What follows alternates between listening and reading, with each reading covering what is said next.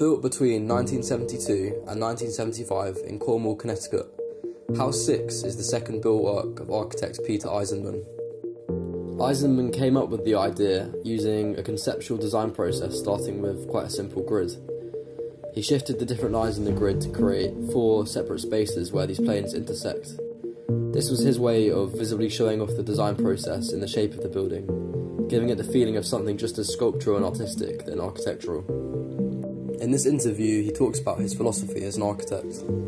The humanist view of functionalism, social practicality, making people happy or integrating people, has never led to anything radical, number one. He has purposely ignored the idea of form following function. This mindset for him led to bland, uninteresting architecture. House 6 was his way of objectifying his ideas for the world to see. The house was constructed from Douglas fir timber, using simple post and beam joining techniques. However, some columns play absolutely no structural role in the building and are simply there for design purposes.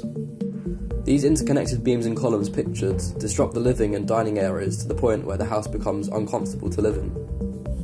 Another example of this is in the bedroom, where there is a glass slot in the centre of the wall that divides the room in two, forcing couples to sleep apart from each other.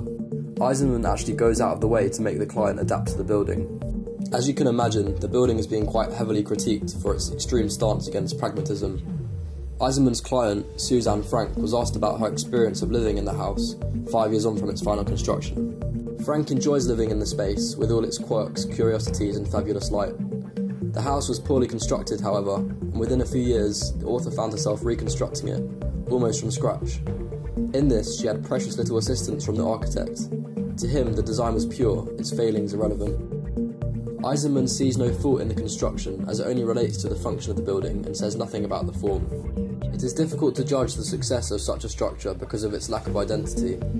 From a basic construction standpoint, clearly it has failed. But if you look at it as a piece of art or sculpture that is intended to provoke thought, then it succeeds in questioning a lot of modern ideas as well as being revolutionary for its time.